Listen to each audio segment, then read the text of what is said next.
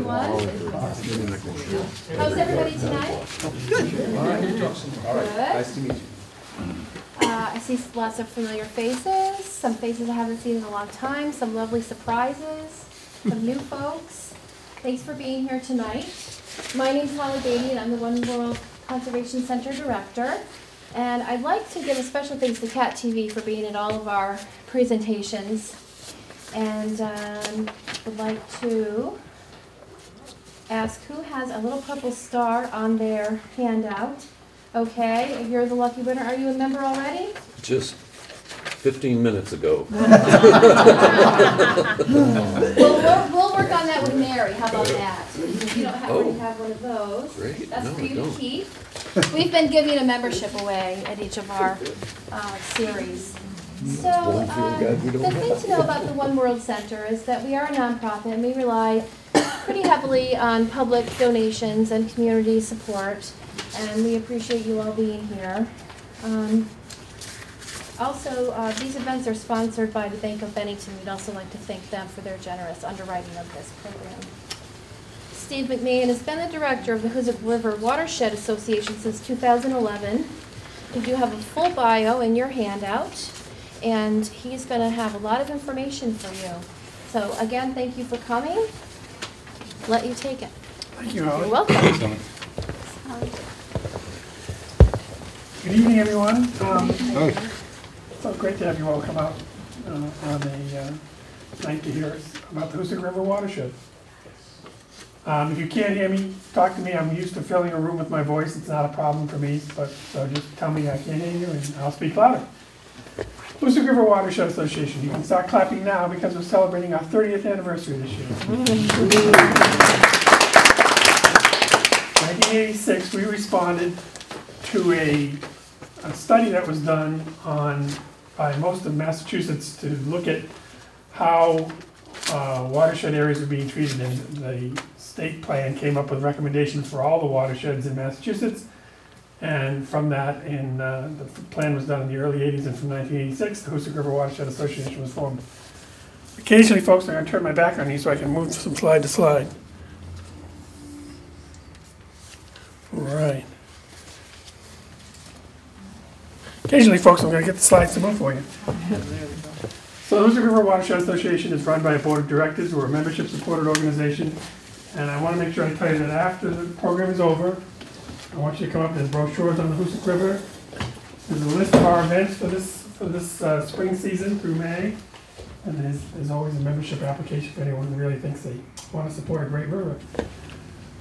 Hoosick River supports a watershed that's about 70 square miles. And about 70 miles is the Hoosick River, running from the town of just north of Lanesboro in the town of Cheshire, north on the South Branch, and then south from Vermont over the line to North Adams, where the two branches merge. Two branches merge and then flow. The Hoosick River flows west. As it flows west, it picks up several major tributaries, and I'll speak to those in a minute. And it flows, interestingly enough, northwest through Pownell, Vermont, and then into New York State, where it flows into the Hudson at Schaghticoke. At any point during my conversation, please raise your hand and ask me a question, because I'm going to be very pleased to answer it. This is our mission. We're dedicated to the conservation of the Hoosick River through advocacy, education, and research. We support research through educational institutions, MCLA, Williams College. We support advocacy by prompting state organizations to do their job a little bit better for the benefit of the river. And we, as I say, we've been around for 30 years. This is the Hoosick River.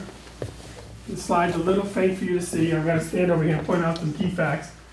This is the North Branch coming down from just Reedsboro, I want to say. Does that sound right? You guys are Vermonters. I am not a Vermonter.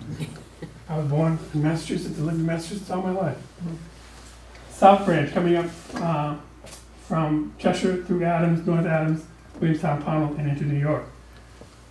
Picking up from Cambridge, the Owl Kill, from down here in Petersburg, Cherry Plain picking up the Little Hoosick River, from this area, the Bennington area, of course, we pick up the Williamsick River. Coming off the mountains here from the Green Mountains down through, I want to say Roaring Brook. Roaring Branch. And then the major branches coming in from off the Tom Hannock Reservoir into Scattercoke and into the Hudson.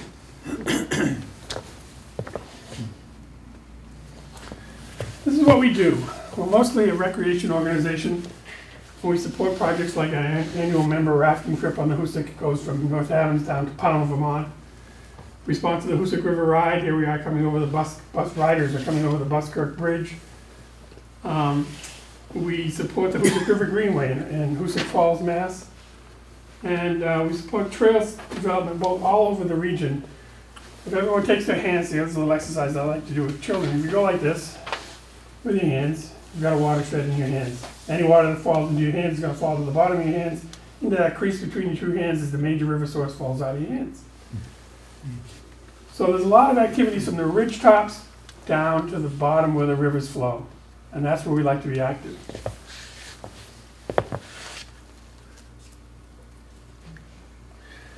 More activities. Fishing is very popular. I don't need to tell you that. You see people fishing here on the Williamsick and down through the Batten Kill, which is just north of our watershed, the Owl Kill, and Little Hoosick River, very, very popular with fishermen. The Hoosick River, I've been told, by people who fished all their lives, has got the most fantastic trout they've ever seen. I always like to tell the story of a gentleman who contacted me, who was a Williams College graduate in 1950. And he said, I fished all over the world and I caught the 3 largest trout of my life in the Hoosick River right off the backside of Williams College campus. We've had over the years a Riverfest event down in Coalfield at Williams College where we introduce people to the river and all its major components and facets. One of the things that we like to say is we want people to touch the river. To touch the river is to love this river. And because if people sort of know where it is, and we've gone from, I think, a society that turned its back on the river and dumped into our watersheds and dumped into our rivers and streams to a society that turns and embraces its rivers. And we'll talk about that, particularly in North Adams, where we're trying something very special.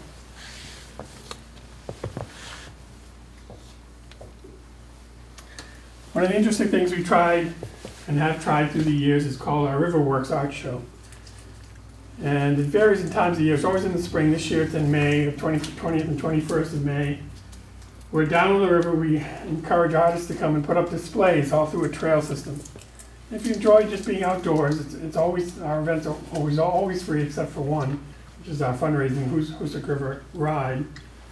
But artists will come and set up all different exhibits on a riverside trail. And there'll be music and food. It's always fun.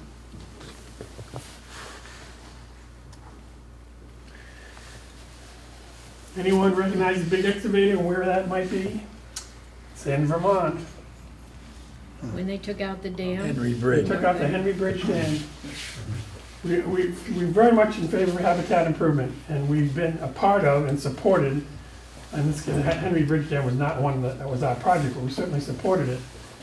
But we have done projects like the Briggsville Dam over in Clarksburg, and we're working on dams. This is a dam in the town of Adams that we're very much interested in having that taken out because it serves no purpose. It's totally filled up behind it. It's not a water source. It's not a, all it does is, yes, I'm originally from Adams. Where is that?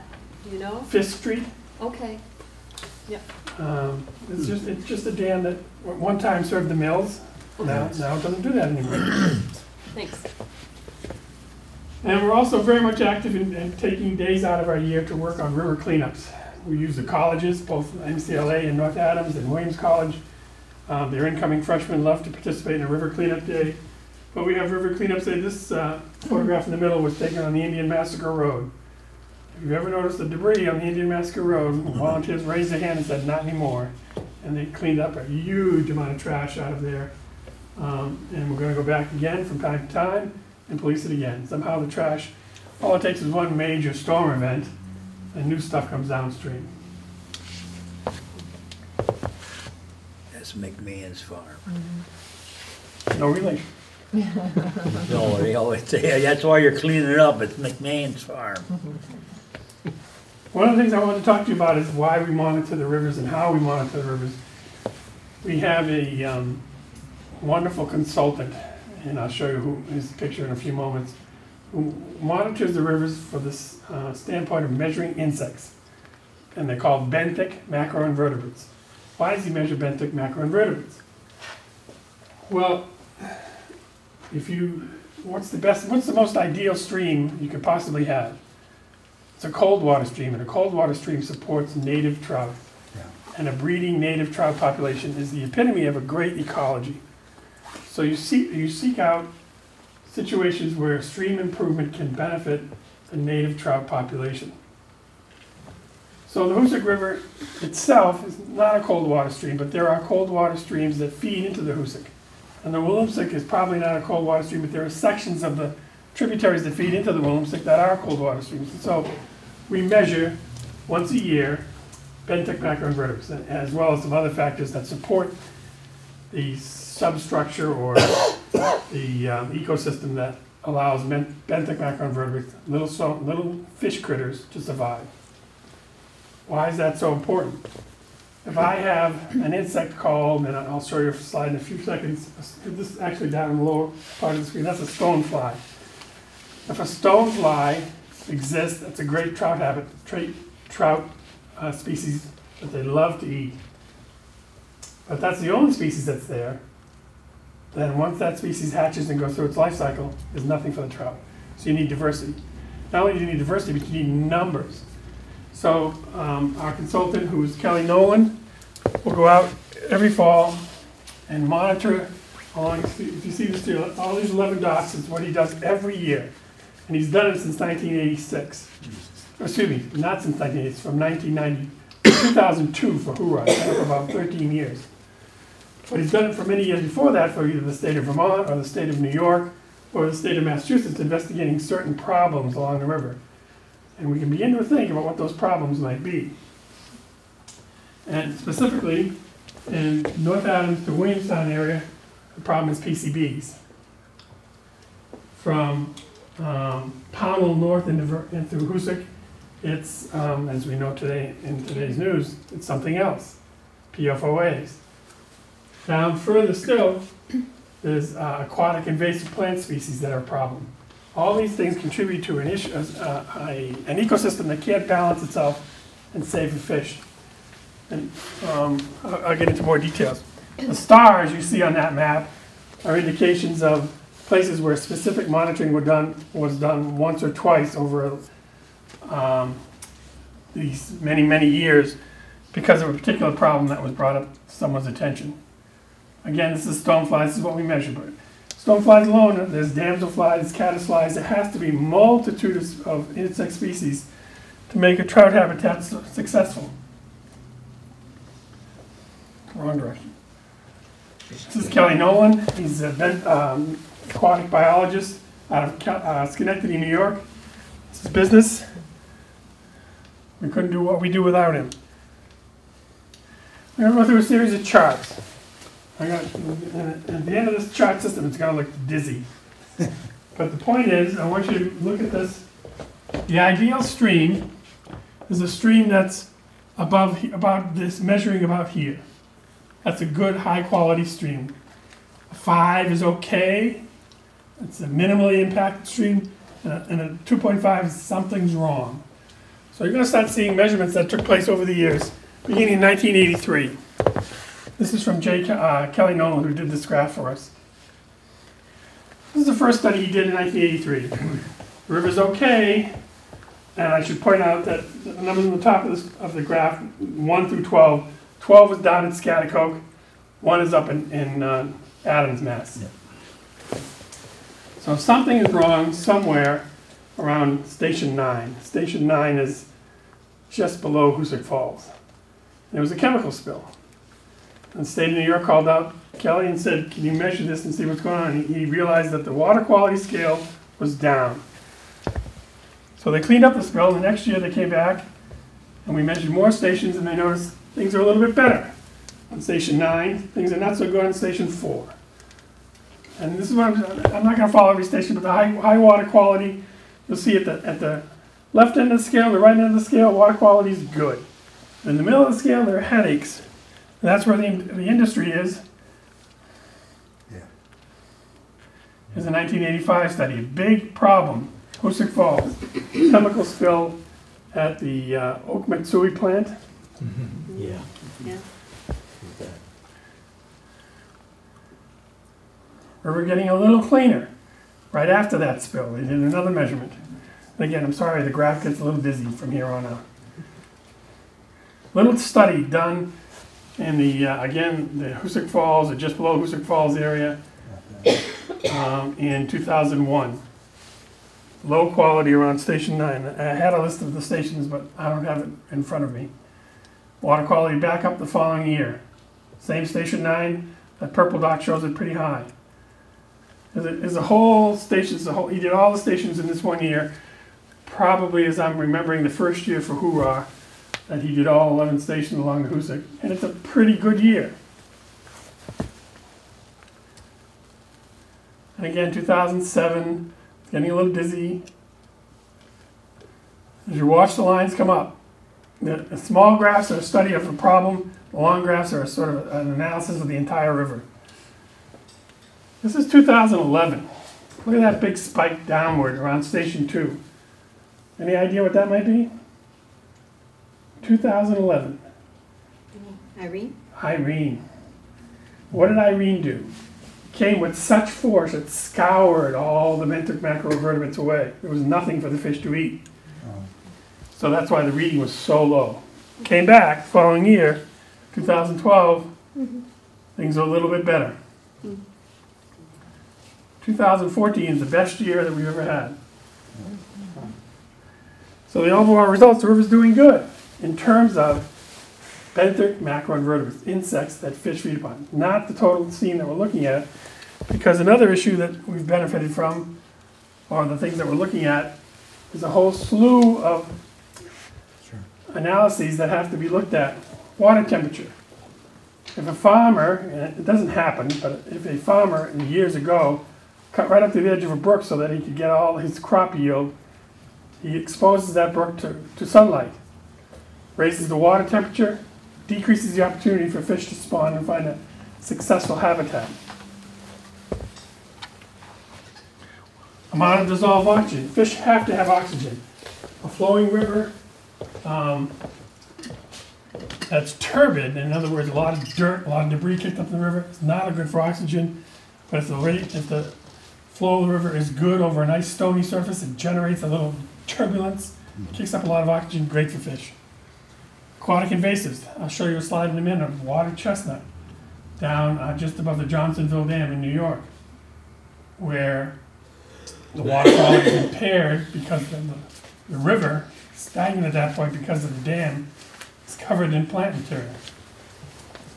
Stormwater runoff, like I mentioned, at Tropical Storm Irene, and finally chemicals. We come to chemicals.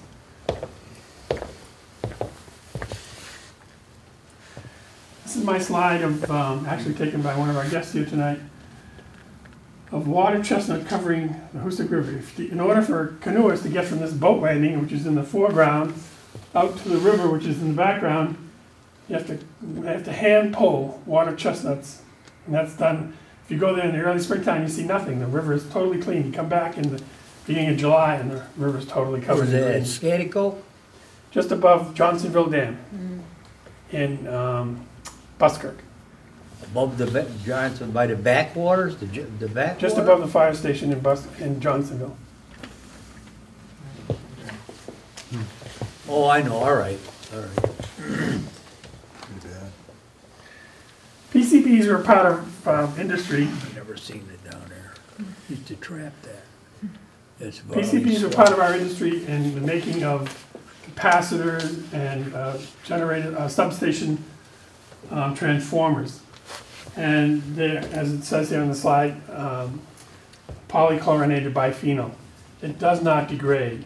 It's an oily substance that attaches to most the silt that's in the river, not necessarily the animals themselves, but the animals that eat, the tiny critters that eat plant material ingest the PCBs, they stay in their system, it doesn't degrade, the tiny critters themselves are eaten by larger fish and so on, all the way up to the point where large predators like eagles or herons are ingesting fish and getting very serious amounts of PCBs, at least they were. Mink too. They're very good. Mink too. Yeah, you're absolutely right. These are levels of crayfish. Williams College, Dave Richardson, who's here tonight, professor at Williams College, had students measure crayfish populations in the Hoosick. They were easily captured by students. They were crushed up, sped through separators and devices I can't even begin to remember, such that you got some heavy-duty analysis so they could tell where PCBs were and where the quantities were. This is Lime Street's in Adams. Foundry Road's just on the south end of North Adams. I forget what ACC is, but it's probably at the junction of the two rivers. The Vermont Dam, upstream of Vermont Dam, downstream is the dam at the tannery in Pownell. What's safe? Safe for PCB levels is roughly 0.25 and below. So we had some problems in the Hoosick with regards to crayfish populations having higher levels of PCB. Make sense so far? Here's a spike. Here's a problem. Everything for PCBs below 2 or 2.5 is fine, right? But there's a spike here, and it's a what the Williams College students call ground zero. Ground zero was in Brown Street, if I'm remembering right, in North Adams, where they actually manufactured the PCBs and dumped them into a landfill, which seeped into the Hoosick River. Monitoring this stuff, these PCBs in the environment, not easily done. In fact, it takes a chemistry lab like Williams College or a major institution or a major private lab in order to do analysis like this. There is good news. As you can see in this slide, PCB levels are much lower than they were at the beginning. And the two samples that they did discover in Vermont, they're below what the Vermont DEC considers to be safe. These are students doing analysis from Williams College. And they've just begun an analysis over the last year on trout species. They had volunteers fish the Hoosick. Geez, that was hard to get people to do.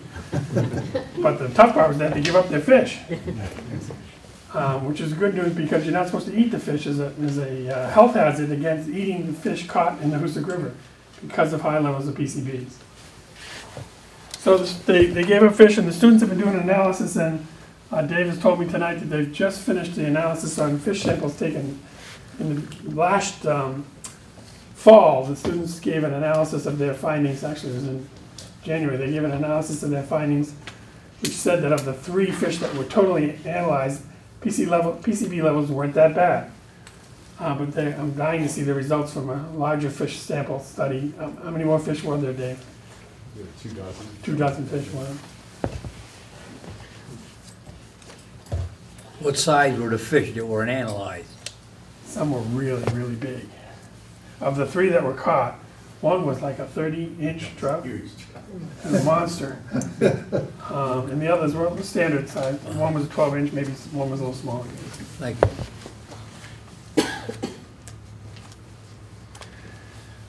Now, what are we working on as an organization? We're trying to have a vision for doing better things in the Hoosick River. And some things I want to talk to you about are this Thompson Mill site. Ever been to Valley Falls, New York? Across the river? There's an old mill that was burned down, I think, in the 90s. We're working with the Rensselaer Land Trust in the state of New York to have this declared a brownfield site so that we can have an analysis done and take this whole monster down and make this into a riverside park. I think it's a great vision, one that we're really excited about. The Hoosick River Revival, once a part of our organization and now independent and on their own and doing great things in the city of North Adams. As you know, in Adams, in North Adams, the river was encased in concrete chutes in the 1950s as a result of severe storm damage that occurred prior to that. The Army Corps of Engineers poured concrete barriers to channel the river through the city. It essentially, as I started before talking about how people turn their backs on it, forced people to look away from the river. The river was a bad thing. But there's been visionaries in North Adams, Judy Grinnell being one of the primary spokesperson, has got this vision for recreating an atmosphere where the river slopes down, or the banks of the river slope down. And it allows for flood storage, it allows for the capacity for a river to come up and go down. People can get down to the river and have access to it, walk along its banks. Incorporate things like the Asherwold Creek Trail, which runs from Lanesboro to Adams right now, and will one day run all the way just below Pownell, Vermont, and Williamstown. The Tannery Dam in Pownell, we're working with Bill Scully. Many of you probably have heard or know of Bill Scully. He's done a great thing here in North Bennington, creating hydroelectric power from the dam site. It was there anyways. He took something that was existing and made it better. He wants to do the same thing at the Tannery Dam in North Pownell. We want him to help us get a canoe access or a portage site from above the dam to below the dam. We built one below the dam in the late 1980s.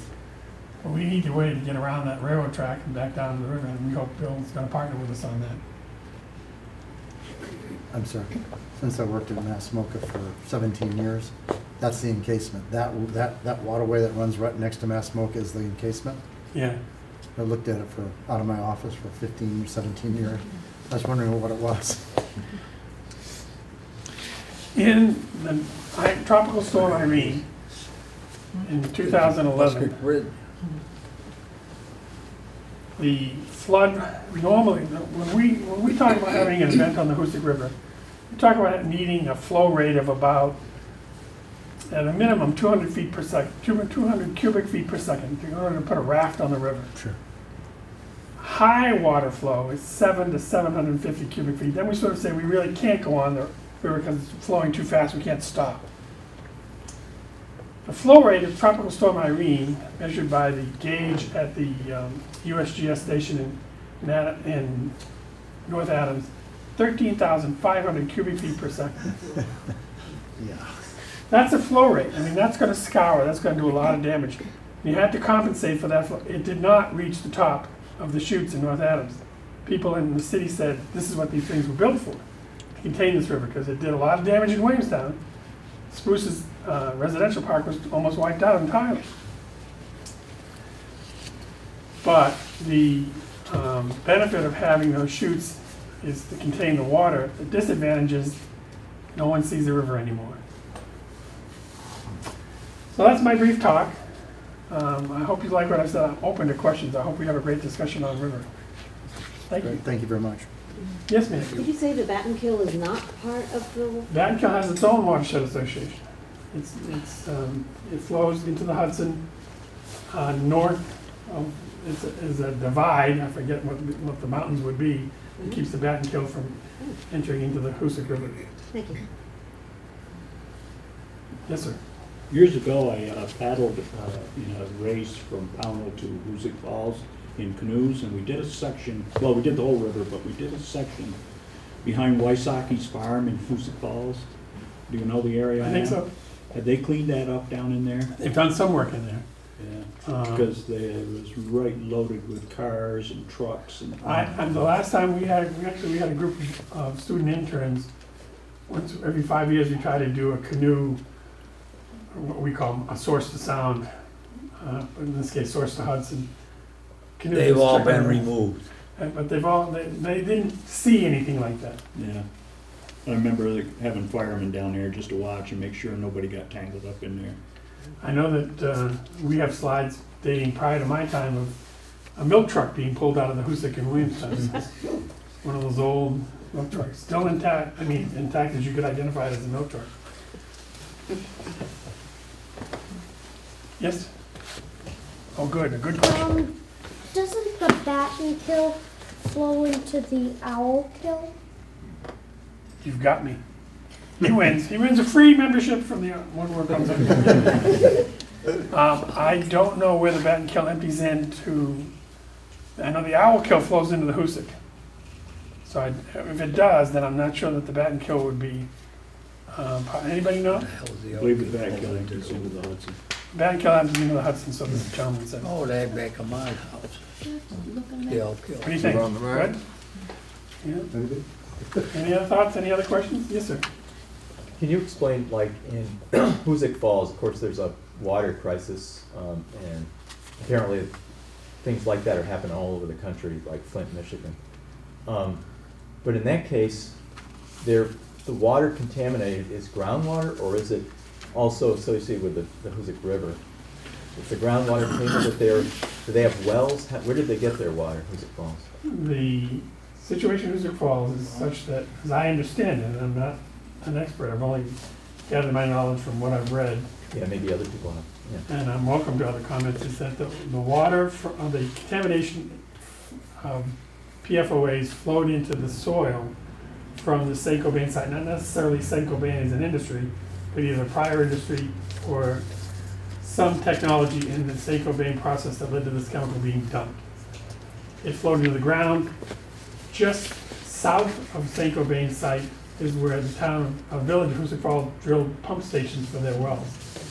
They had an old water treatment center just below that, was an old brick building that was just been out of use for many years. But they pumped these wells, and those wells picked up the PFOAs, and as I understand it. Is it into the river? As from my knowledge, this chemical flows into drains, and it's been dumping through the septic system and into the sewer treatment. Sewer treatment plants in our country were designed to do one thing: treat organic waste. Never meant to treat the chemicals that are flowing through there today. From, as I've been reading in different articles, said to be microbeads that are in our Plastics, yeah. plastic products flow into this, and fish eat these things, and they don't know, not part of the natural fish environment. An article sent to me today was one on lake trout in the Great Lakes being exposed to a entirely different chemical, PFTE, if I'm not mistaken. And what that chemical is doing to lake trout is unsure, but what that effect will have on human beings is completely unknown. But they know that the fish are being affected by this new chemical. So to answer your question, these chemicals are in our environment every day. And sometimes we know right away, sometimes, and the effects of, just think of looking back at DDT, how long it took for DDT to wake up this country. It took quite a bit. A lot of things had to die before we sort of changed the way we do things. Yes, sir. Is there any evidence of the PFOAs being airborne, like through smokestacks? I understood that can happen. I don't know. I guess from what I've been told, PFOAs exist everywhere.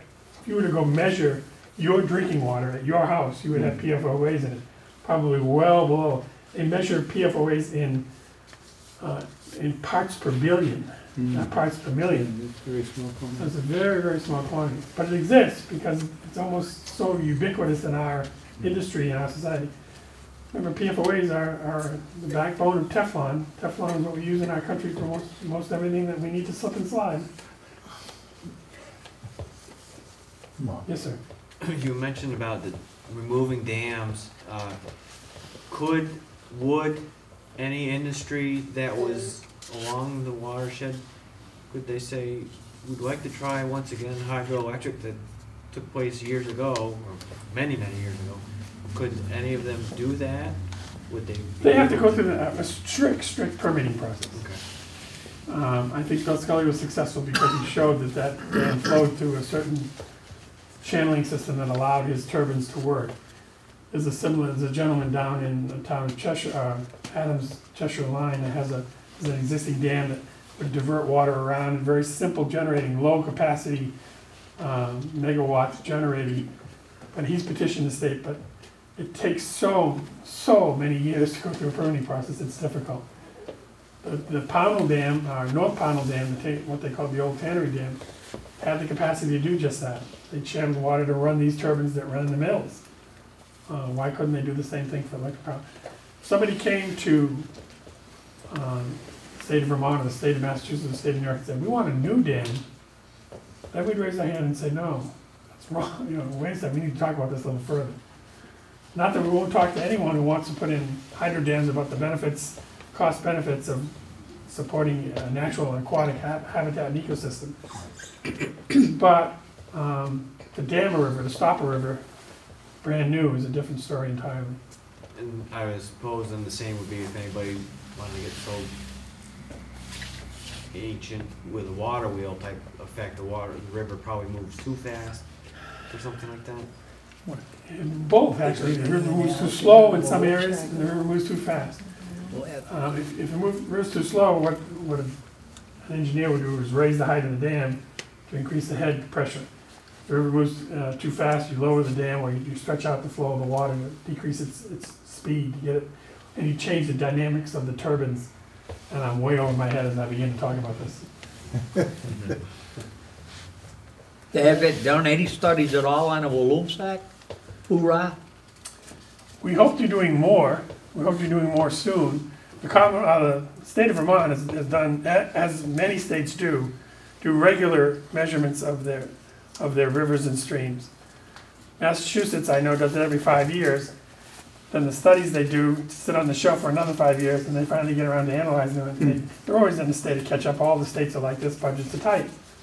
Vermont does good studies and produces good data that anyone can have access to on the quality of the service, but they can't get to every stream and every issue.